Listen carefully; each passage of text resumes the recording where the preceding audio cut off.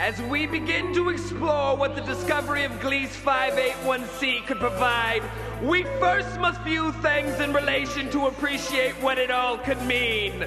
Gliese 581 is a diminutive red dwarf star that is about 1/3 of as massive as the sun. Discovered on April 24, 2007 by a team of some Ukrainians. With respect to Earth, it is the 87th closest star system. Where's 88?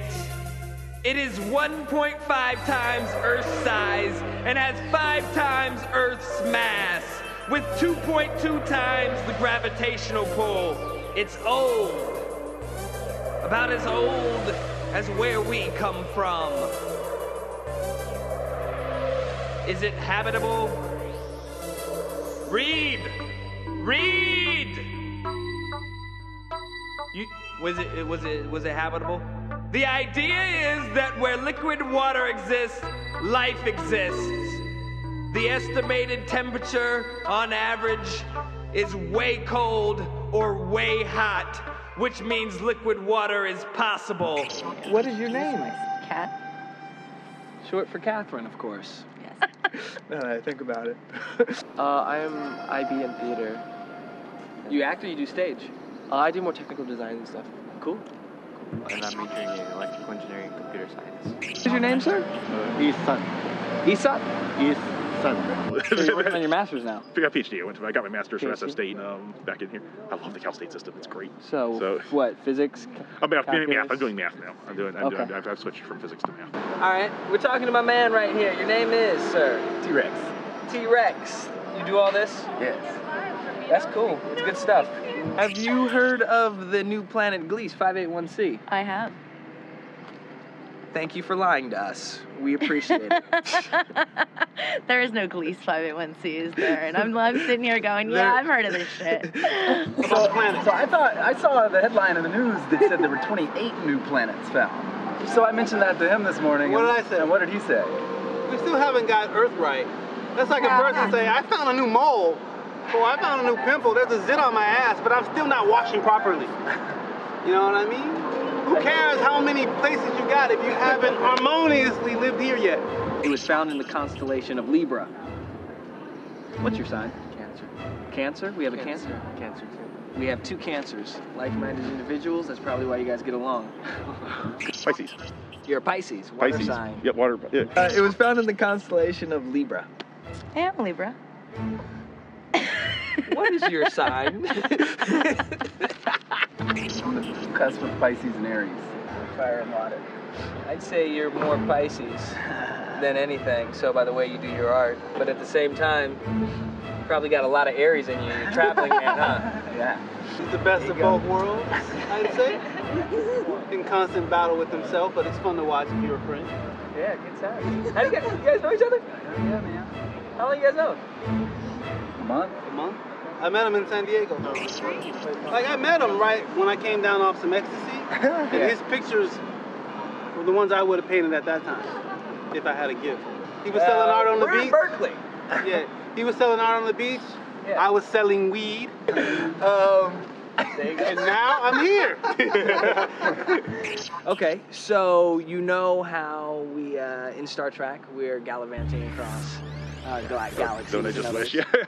Well, we need new technology, right? Star Trek, they sort of make up warp drives, which let you cheat and go there very, very quickly. The way things look now, you can't do that. You have to obey speed of light. You can still get there yourself in a reasonable amount of time if you're willing to let everyone else get 20 years older behind you. So what are you saying? By the time I get there, I would still be the same age? No, not the same age.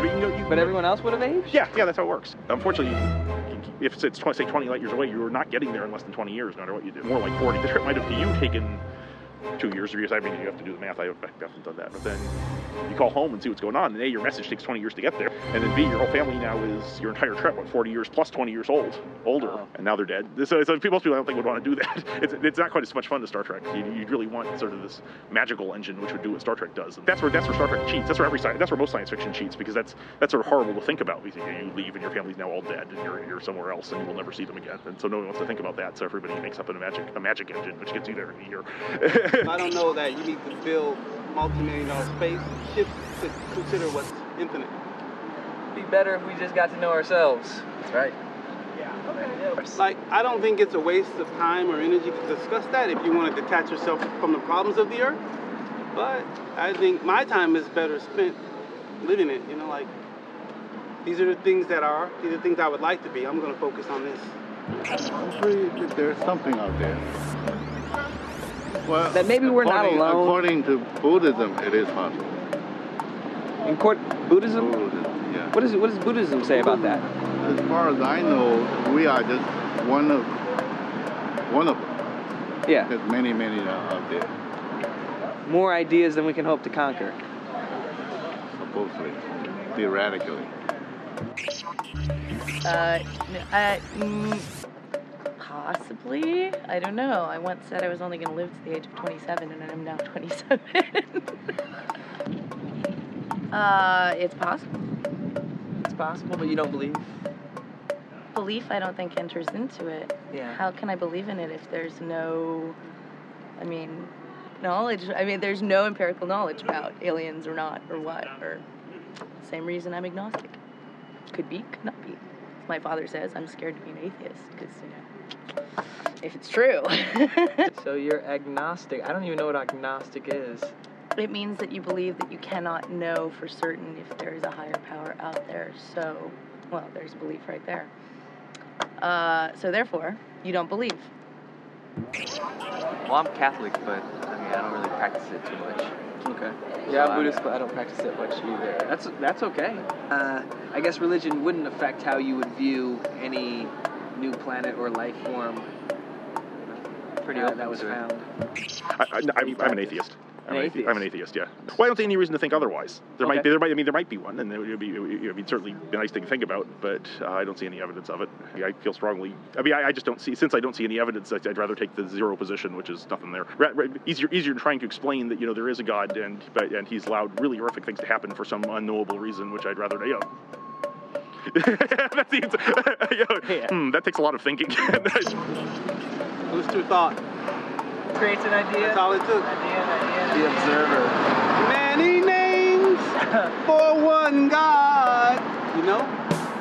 God just keeps coming through. This is God gaining consciousness through God.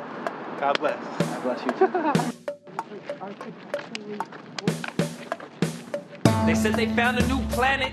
So what? I got Gliese in my gut, a new world in my nut. The next time I bust, just shut the fuck up.